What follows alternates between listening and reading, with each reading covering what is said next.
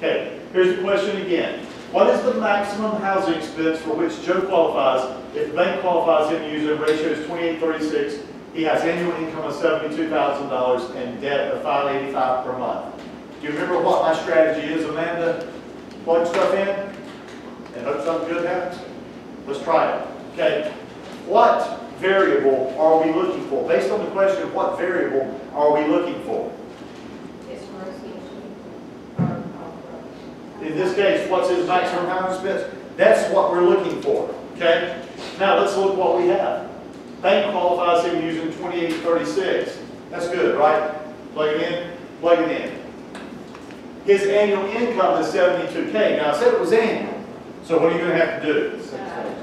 Divided by 12. So if it's annual 72 divided by 12, certainly that's going to be 6,000.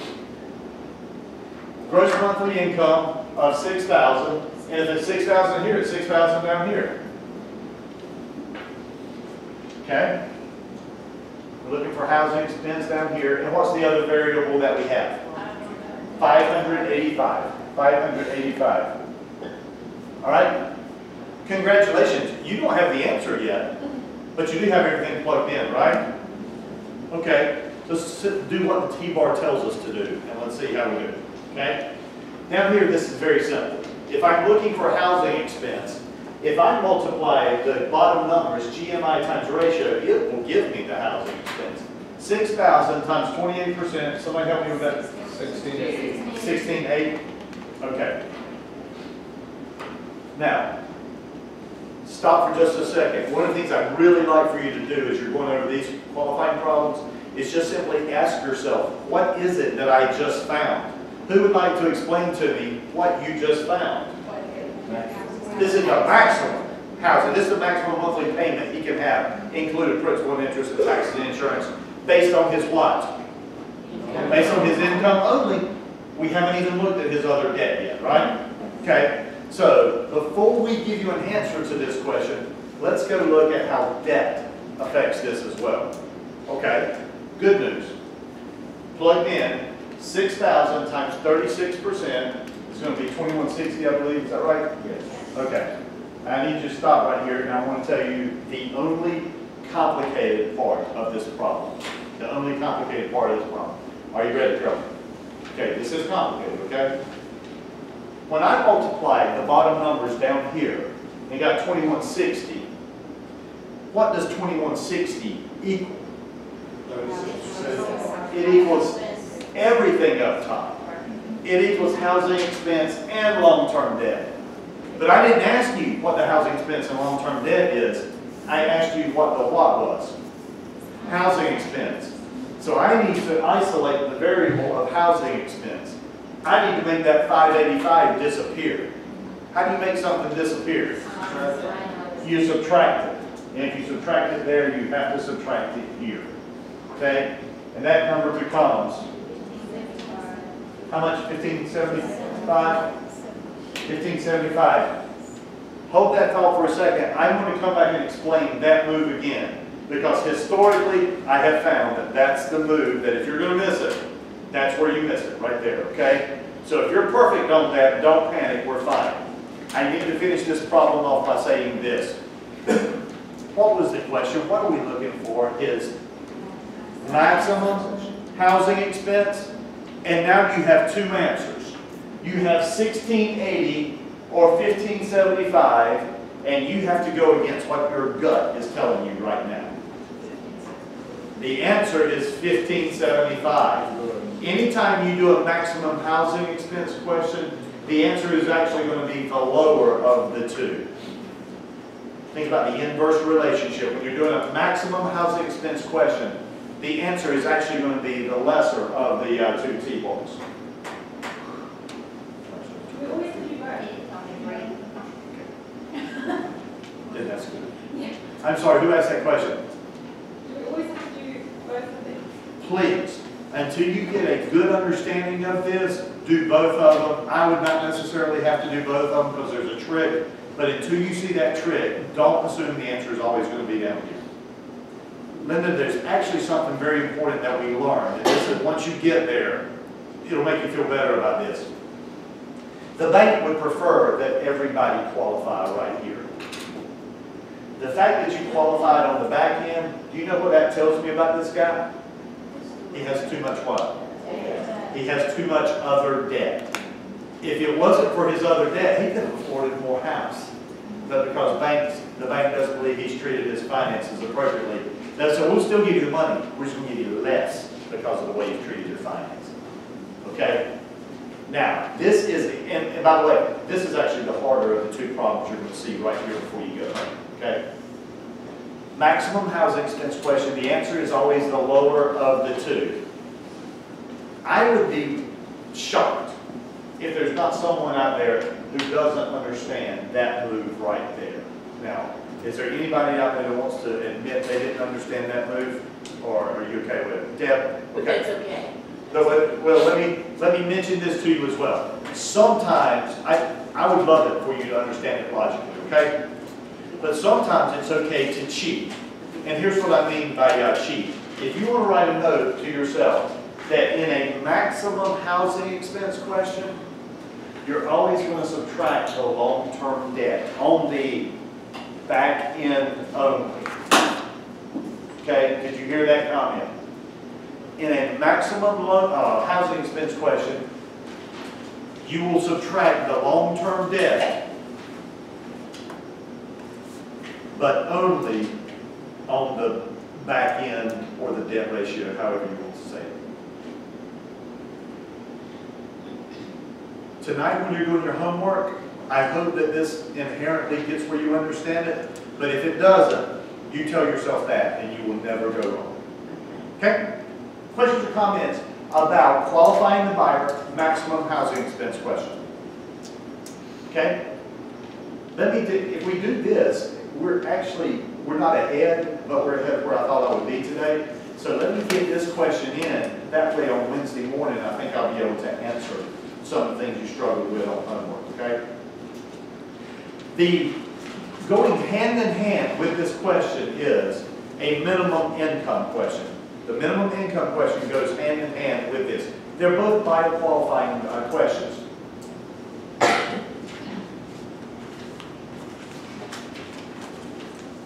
Lindsay, if I told you that this was a minimum income question, I want you to look at the board, and as I'm erasing, tell me which variable, which box do you think I'm going to be looking for? If I tell you that this is a minimum income question, which variable will I be looking for? Last one we were looking for housing expense, right? Exactly right. The minute you know it's a minimum income question, you already know which variable that you're looking for. This one right here. Does that make sense? Okay? So in a minimum income question, here's what's going on.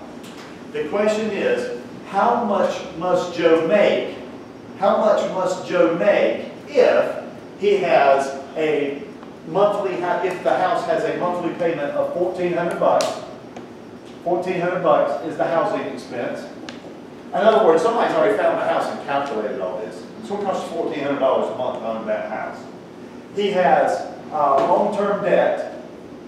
He has a student loan of $120 and he has a car payment of $385. So $120 student loan,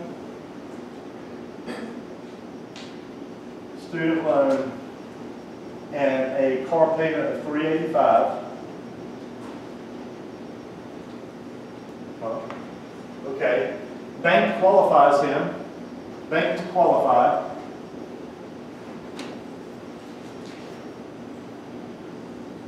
Using the sale of 2836. Because to be honest with you, it doesn't really matter what these numbers are. You're not worried about their philosophy. You're worried about just simply plugging things in place and hope something good happens. Are you ready? Okay. What's that? You want to do it? Well, I was just saying, with the debt, it has to be, if it's under a certain amount, you don't even. Oh, thank you for bringing that up. Thank you for bringing that up. Amanda brings up the fact that she said, well, what is long-term debt? What is long-term debt? This is our rule in this class.